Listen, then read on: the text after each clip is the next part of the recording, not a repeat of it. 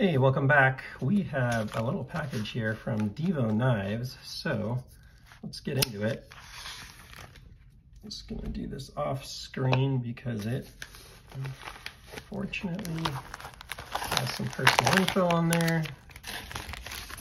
That's everything. Cool. So I had reached out. These guys really go above and beyond on their customer service. I had reached out that the pivot hardware that I had received in the package, and if you're not familiar with this, they'll send you a matching pivot hardware that that mutes out the DK on here, the Divo Knives logo, but it didn't fit. I guess they got like for some reason, like a weird one, and it didn't fit in there. So I pinged Lefty, and he hooked it up, got this thing right in the mail with the correct pivot hardware, and he sent me one for both knives here, which I appreciate. I've got the correct pivot hardware to mute out the DK on both of them, which I think will look really nice. So I'm particularly on the black one. I actually really don't mind the one on the stonewashed finish because the DK on there is like a little darker.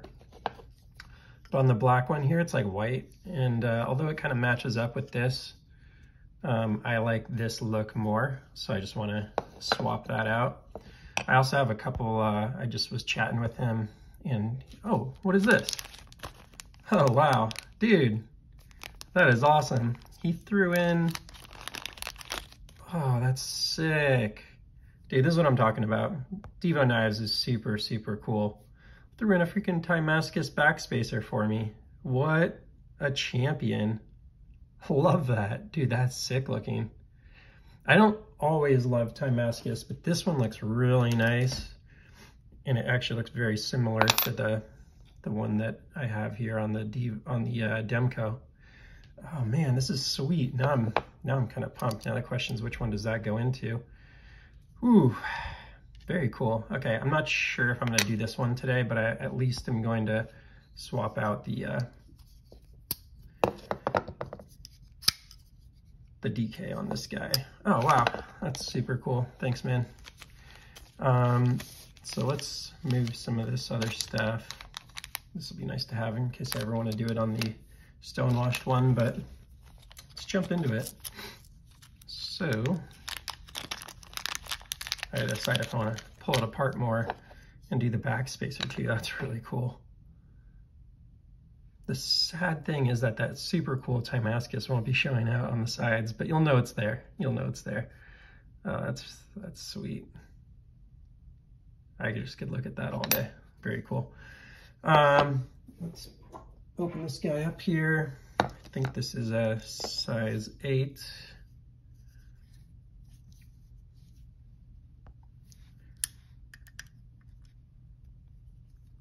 I always make sure and put a lot of pressure forward, not so much to damage the hardware, but enough to not strip it.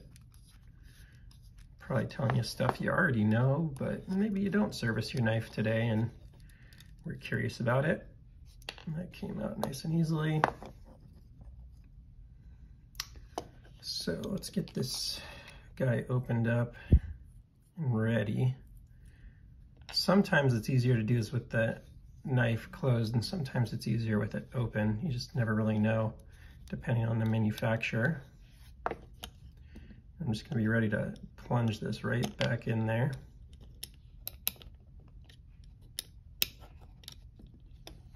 Oh, I forgot this one's directional, so it has a little flat spot on there so you don't have to countersink. See if I can get that focused real quick. See that flat spot, so you don't have to have, you know, 2 different screwdrivers. So let me get that pointed in the right direction. And yeah, it slides right on in there. And that's what I'm talking about. That's pretty nice looking. So I also have some fat carbon scales coming that'll mute out the white on this a little more as well. I think that'll look pretty sweet.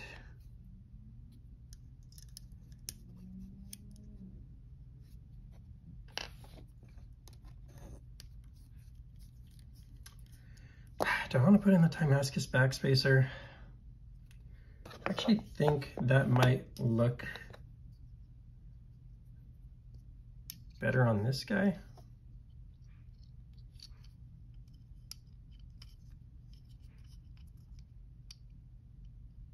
It might show a little more on this other one, on that color. So I'll put some thought into that before I do it. Let's just get this guy in.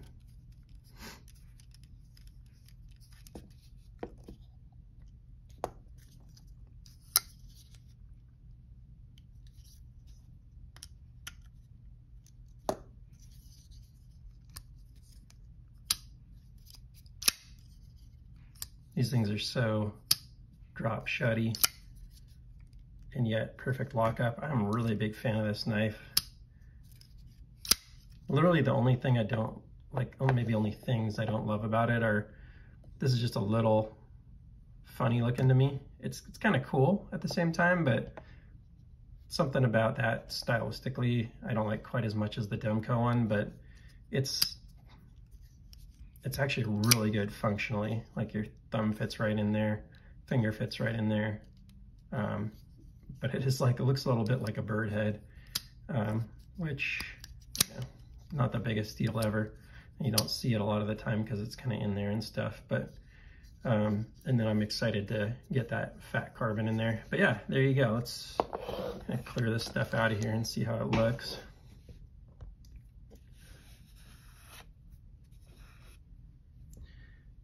Yeah, it looks nice.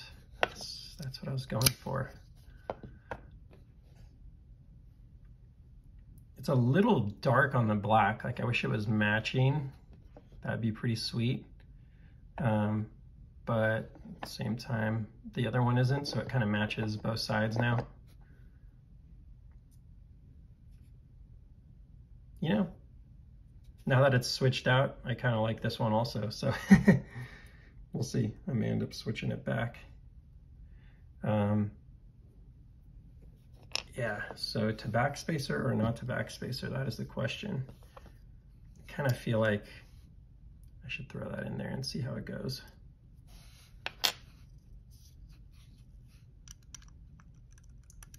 Oh, is that a size 8 too? Sweet. I wasn't sure. That's also a size 8.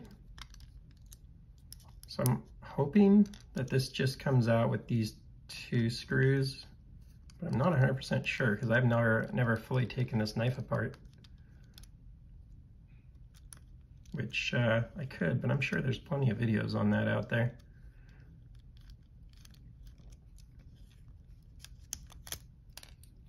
Okay, and then is that just gonna slide out now? Let's see how this works exactly.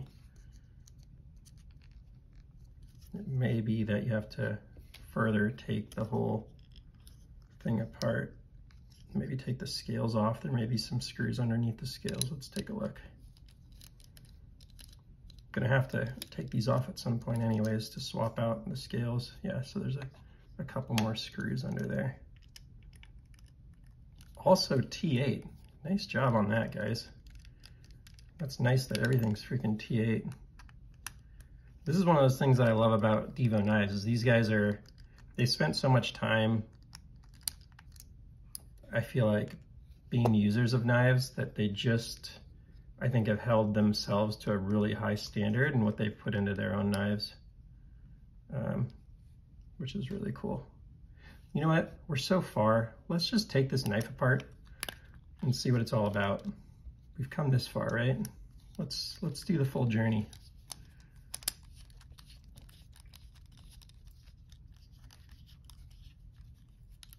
Let's see what's going on inside. Okay, so here you have,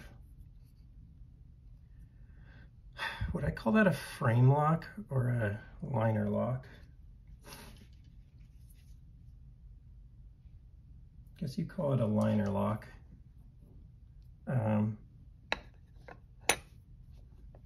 Nice little bearing design.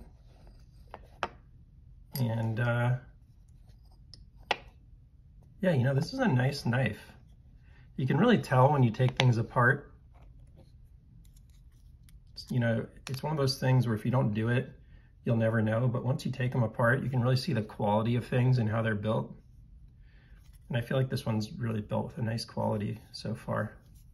Let's get this last scale off over here and see what's on the other side.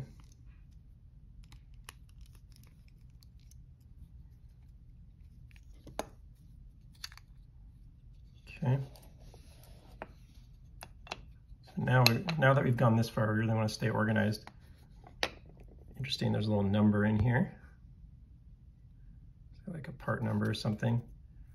Scale quality is really, really nice, nicely milled out here and stuff. Let's keep this all together.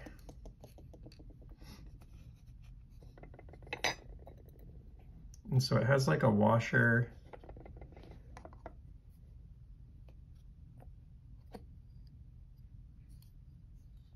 and a bearing.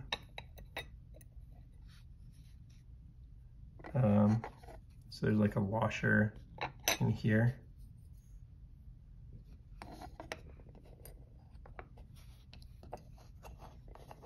Yeah, nice. Oops, sorry about the focus. And then there, that's really neat because it doesn't say anywhere on the knife. You can see the part number again here, CPM 20CV. Interesting for it to be here instead of on the blade. That's an interesting design choice.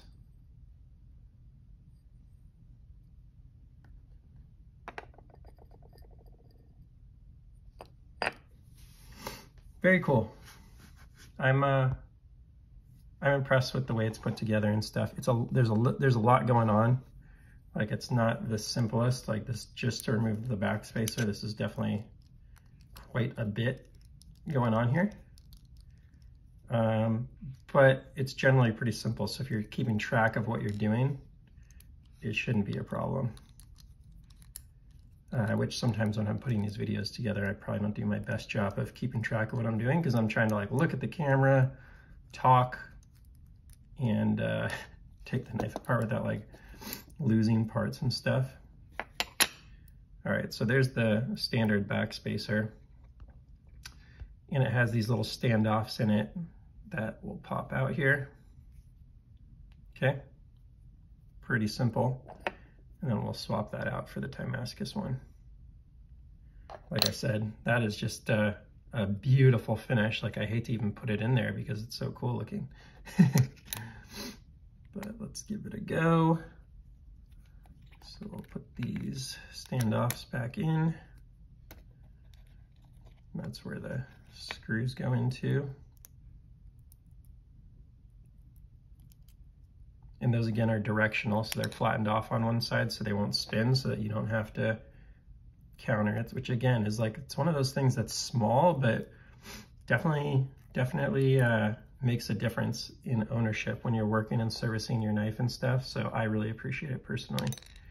Now the question is, what's the best way to do this? And I think it's to hold it up and down while you put it together.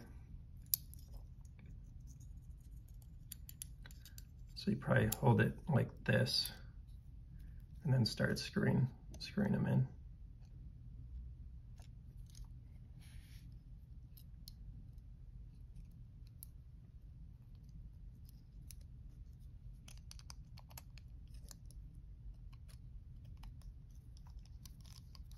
I don't know if you saw that, but one of the things I do when I'm having a little trouble with a very small screw to try and get it in is I'll put my fingernail on it or my finger on it, just like this.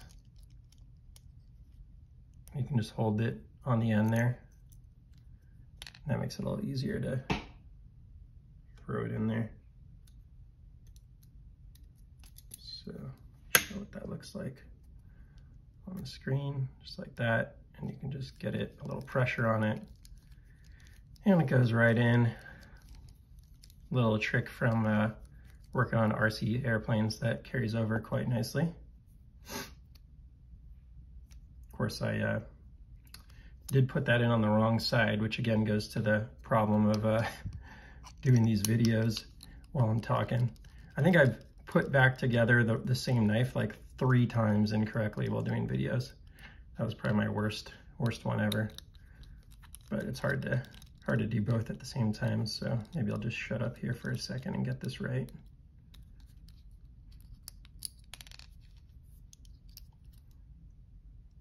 So this goes on this side.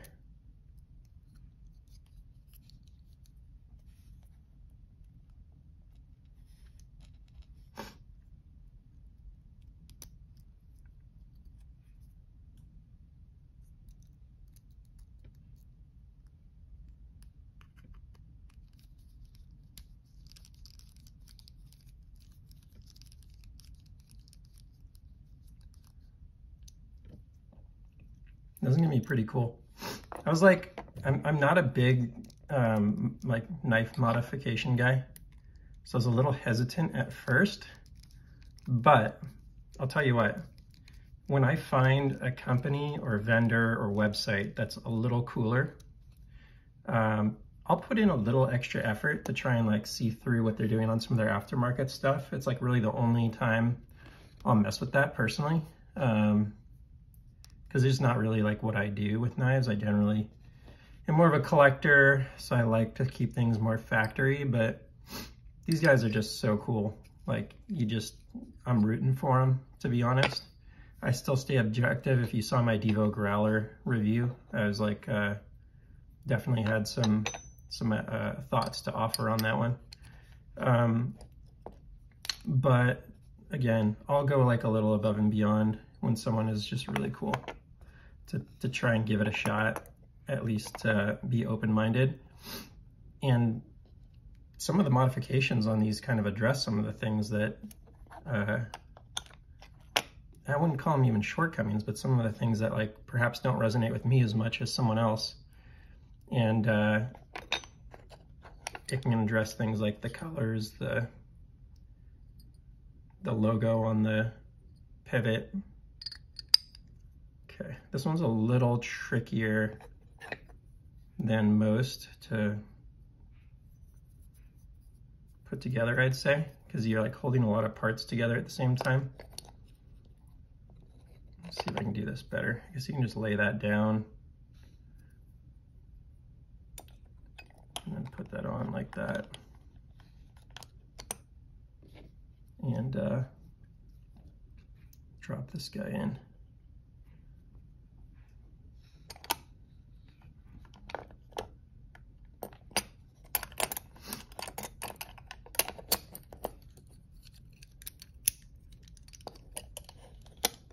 But technically I need to do it from the other side. Boom.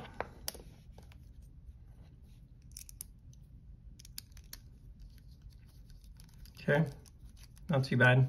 I love that I'm not having to change out my bit this whole time. That makes me very happy. Let me tell you. Okay, let's get these backspacers in here. Backspacer screws in here. This could have been a 5-minute video, but kind of fun to see what's really going on inside, especially one like this where you don't see a lot of the screws because of the nice like you know, covers and stuff. So it's nice to know what exactly is going on. Now, simplicity is always preferred for me, but I will at times accept like something that makes something a little more stylish or nice in hand or whatever above simplicity, if it's kind of worth it, I guess is the right way to put it. And in this case, I think it is, because you get sort of the benefits of solidity and flexibility. Make sure these are nice and tight, not too tight, but just tight enough.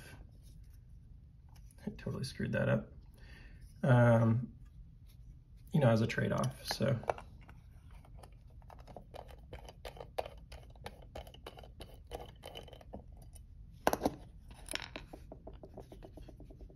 Let's see if I can do this without taking taken off. I'll probably have to at least loosen up the back spacers a little bit.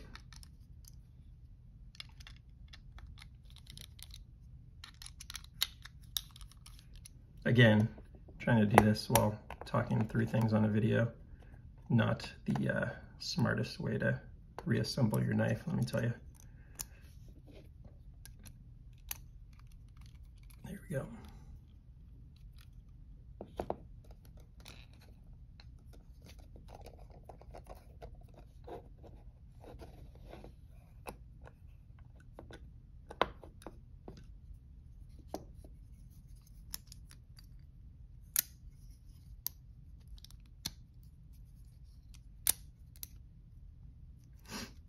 Don't quite think I have the bearings in the right spot. Let me see. That feels good. Okay.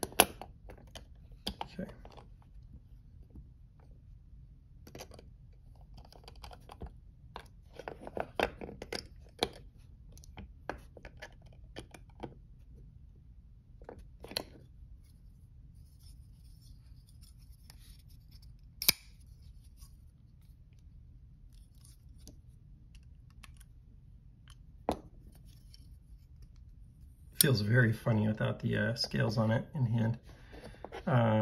So let's see how that came out. It's very subtle, which I kind of like at the same time. You know, I always go kind of in between something that's loud and something that's subtle. That's pretty subtle. That's really nice. So that'll be a nice little, once I get those other scales on there too, the whole thing's gonna be like pretty blacked out. And then you just have that little pop of Damascus there. I think that'll be pretty sweet, but we'll have to see once it all comes together. So let's see. Pocket clip is gonna go on the other side.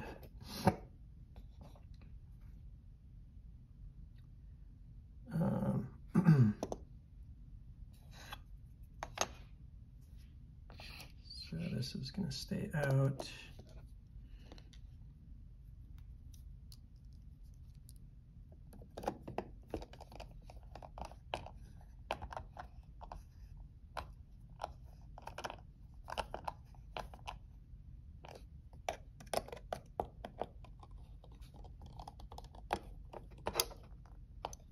Okay. So far everything's come together pretty nicely. Make sure I did that right. I don't know if that screws the different size. Let me just double check that real quick.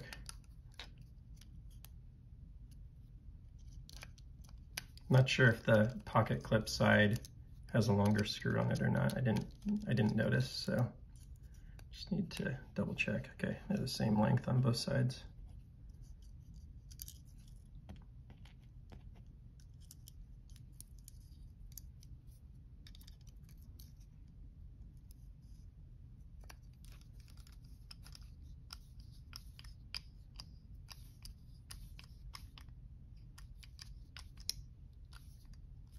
Okay, and then we'll get the scale on this side. Whoop.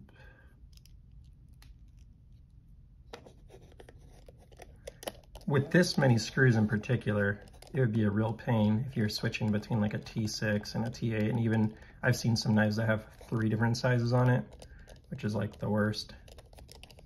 That would really not be ideal. So it's nice, given the number of screws it takes to get this all together and stuff, that it is all T8, because that'd be a total pain in the butt. Let's see, this one might go in a little, looks like this needs to be in there before it goes in.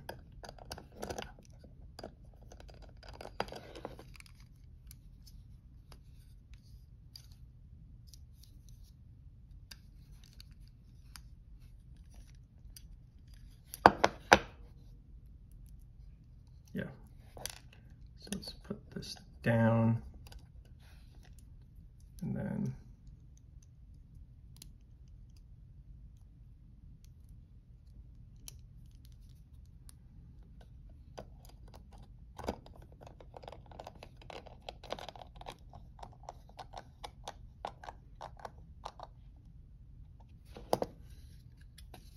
Cool. And just that little subtle, I wish I had a little more light here to really show you how cool that looks. You can definitely see it more in person than I feel like you can through the video here. Maybe I get a nice little close up here.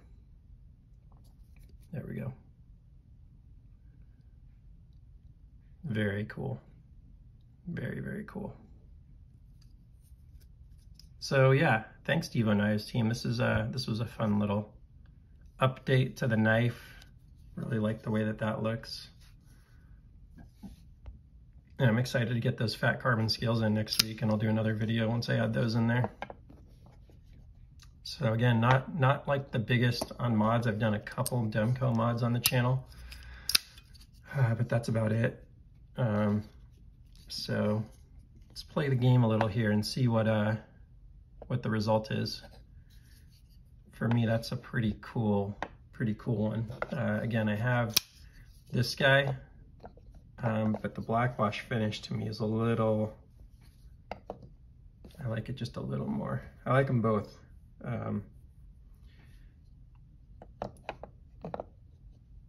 But I like this one just a little bit more. And now that it's muted out there in particular, I'm just gonna take it out here and look at it with the naked eye for a second. Yeah, quite nice.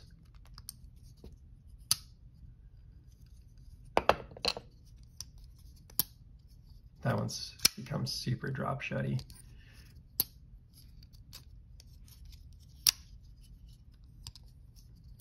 See that? I'm not even having to wiggle it at all.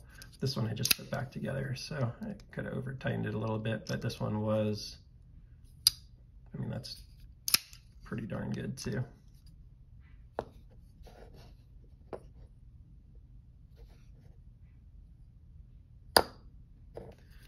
Love the detent on these. Lets you do everything just right. There you go. Now it's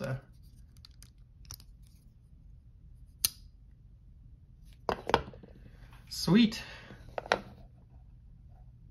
Yeah, I could see that Timascus sitting in there pretty nicely and kind of making that stone-washed one pop pretty well. So thanks for stopping by. Hope you enjoyed. If I missed anything, feel free to comment. Please like, subscribe, and we will see you on the next one. Take care.